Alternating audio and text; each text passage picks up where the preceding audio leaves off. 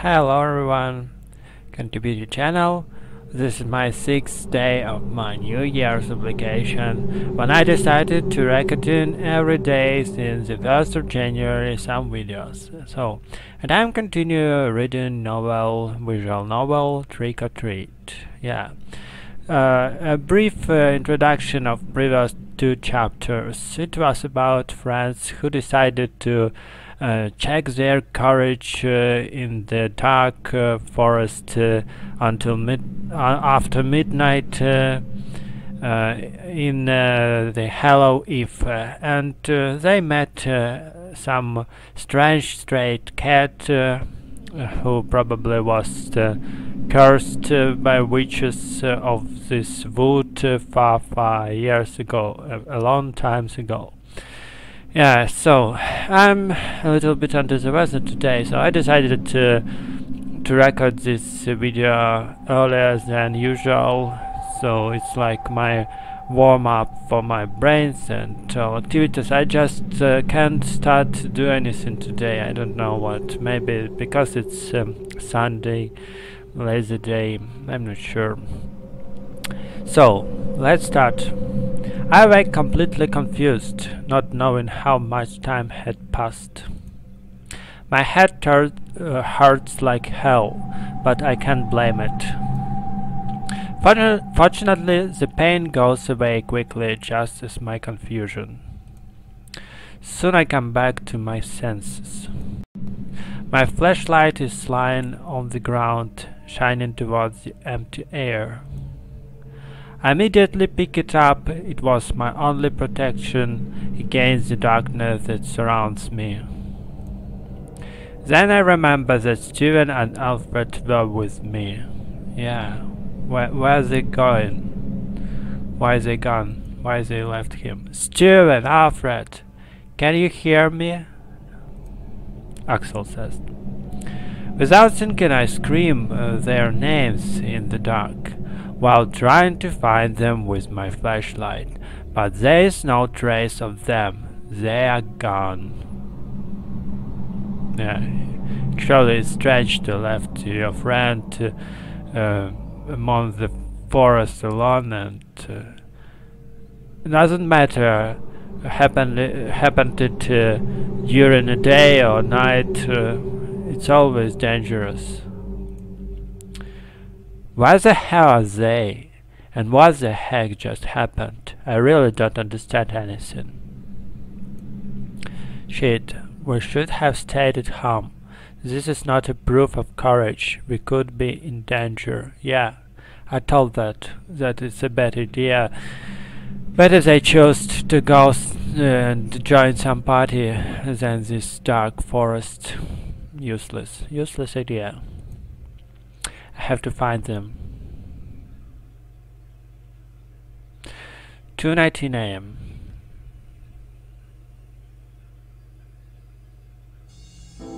Little time has passed since I started to look for my friends, and I already can't stand this place. I'm going crazy in this forest. The darkness that covers it is unnatural. It is a darkness that steals your own sanity, replacing it with anxiety. To make it worse, the air is damp and cold as in winter, carrying a strong rot smell. I think there were compressed of animals hidden throughout the forest. The atmosphere in this place is oppressive. With every step you take, it makes you more uncomfortable. Since I started to look for my friends, I felt that something is watching me, but there is nothing. I sighed with my voice full of frustration. I just want to get out of here. I continue walking, devoid of any hope. No matter where I look or how much I walk, I find nothing. I cannot even hear the sounds of animals. Rather, it seems they are already dead and rotting. Axel, no, I had no calm myself. I said to myself. I stopped for a moment to rest. I breathed deeply, but the rotten air of this place does me no good. No good. Immediately I started to cough cold as if I had something stuck in my throat. Oh, what I'm going to do? This cursed forest seems endless. And even if by miracle I couldn't escape, I cannot abandon Steven and Alfred. But they've done it. They abandoned you. Why can you do the same, Sin? Why can you do the same? I'm really screwed up. Again I sighed, feeling on the verge of tears. My frustration is building up, but I have to do my best to keep calm. If I fall into despair, then there is no doubt I will be joining the list of missing persons. Yeah, or it already done, your friends. In the end, I decided to keep walking. Step by step, I should get somewhere. At least I was convinced that staying in the same place would not do me any good. Even if it was only to deceive myself, feeling that I am doing something, I wanted to continue walking. Time passes without any changes. Only the sound of my footsteps can be heard. Knowing that as soon as you stop, you will be surrounded by a dead silence is a good incentive to keep walking. But my legs were already hurting. Suddenly I hear a crack at my feet. Instantly I take a step back and look below to see what made that sound. Axel, what is this? I whispered to myself, surprised, discovering that I had stepped on animal bone. I believe that it's from an animal. Also, I didn't rule out the possibility that it belongs to a person. But for my own good, I prefer not to think about it. An expression of anguish is drawn on my face. So, someone was hiding between those trees, probably bushes, and secretly watching them. It is best to ignore it. I have to keep walking. Oh, about ambushing, I read one interesting psychological fact that even when people sleep, they could feel if someone stare at him. So it's like a psychological proved fact. I don't know how they checked it, but it's really interesting. Suddenly my flashlight reveals something. Without hesitation I pointed towards there again. Oh, what's happened? It's a cat. Only to realize with the surprise it is a white cat. It's the same cat which scared them before. But it's asleep now. It's sleeping now peacefully.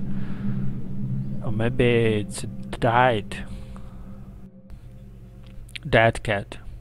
The one from before which made that awful mew, but this time I find it lying on the ground. It appears to be faint and it is wounded.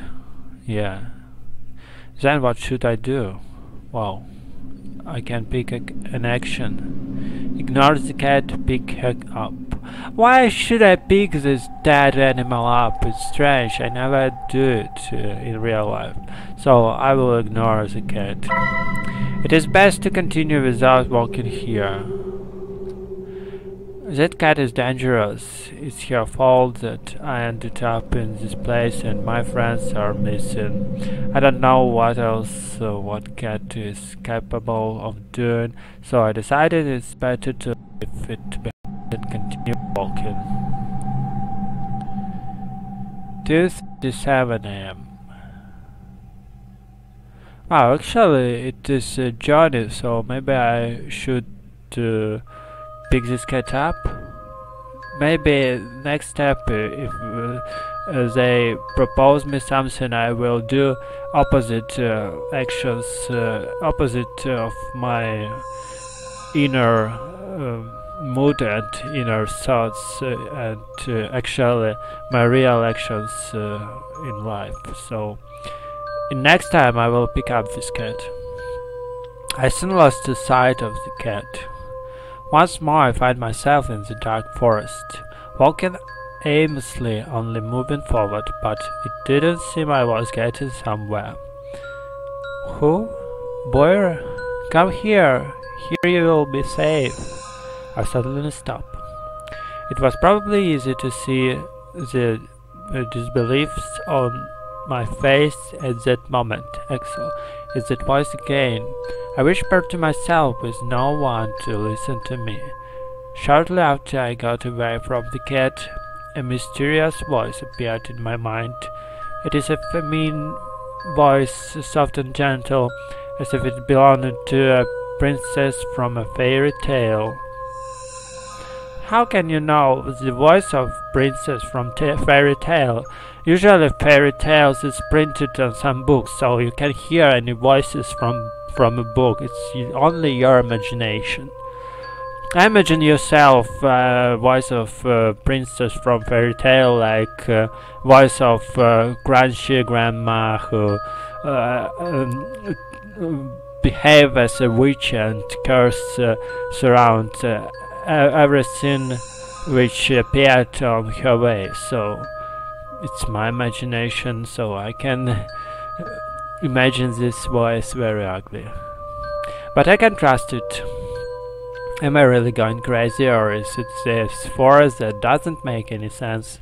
I don't know, but I don't like any of the two options. Voice. Probably it's voice.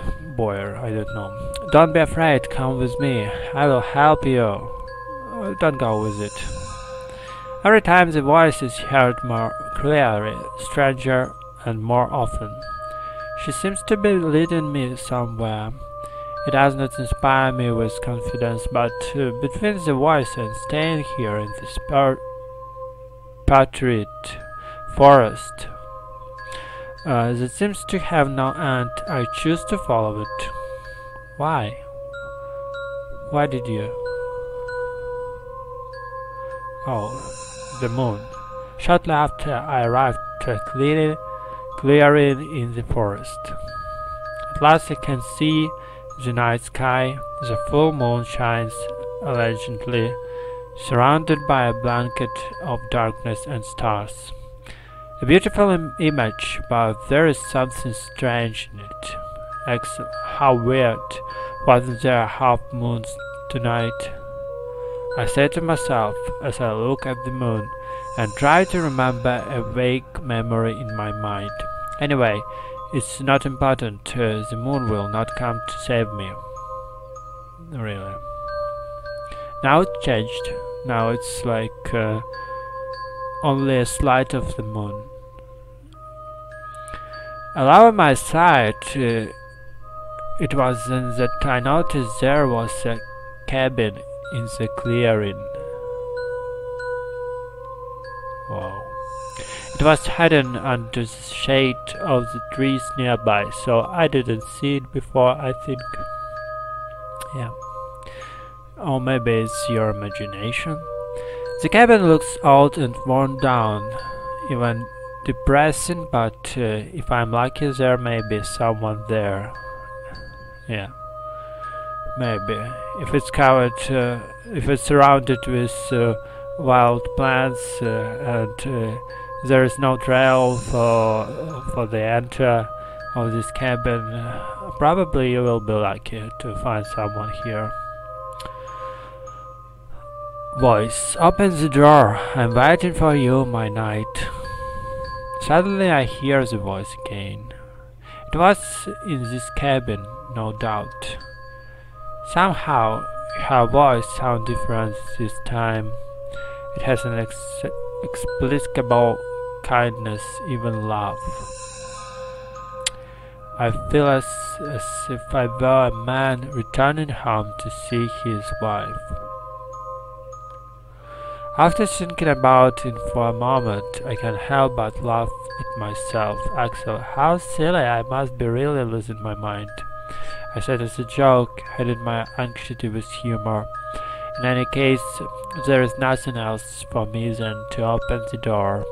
However, I can't stop thinking that I'm forgetting something. My hand then slowly opens the door of the cabin. Wow, completely darkness. What awaits me there is something that leaves me perplexed. The bodies of the 5 missing people were hanging as if they were puppets, with empty eyes, but all of them are facing me, and between them is a woman with a big smile. I opened my eyes wide with amazement and my lips got dry. Finally I remembered what I was forgotten when it was too late. Voice, thank you for saving me, by giving me your life, says the voice, with an indescribable love, but announcing my horrible destiny. It's true, Matthew disappeared in a clearing without any trace. I have no breath to speak, I just know that we can add someone more to the list. So, wow, she killed him. Wow, unexpected ending. Yeah, it was funny. I didn't expect for this end. So what happened with his friends? I can't understand it. Probably I should picked up those cat and maybe it's his saver. Maybe it's good character actually. It's not a witch. Cat is like his bodyguard in this game. Who knows the story? So he left the cat. It was wounded, probably bleeding, and maybe if he picked it up, he will save cat life, and maybe it will protect him afterward. Who knows? Probably I should return to this option and try again. Yeah, so this was one of the possible ends of this trick-or-treat story. Yeah, it was a little bit fascinating with this music in the background. I like this music. So, a good story. What can I say else? See in the next video what could be happened if I picked up this cat. Maybe we will have a more optimistical ending. Who knows? See you. Bye.